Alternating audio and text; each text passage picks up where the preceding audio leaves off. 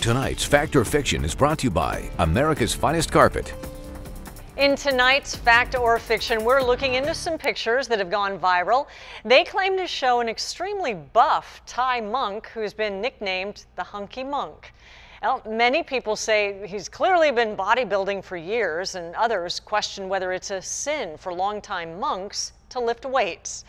Well, regardless of all that, the man is no longer a monk anyway. So, online reports say the Hunky Monk is indeed a weightlifter who ordained for just a few days, as many Thai men do during their lives. And the pictures are reportedly from 2011. You can just leave that one up for a second. And the man only donned the robes for a short time before leaving to open a restaurant, a very popular one, we may add.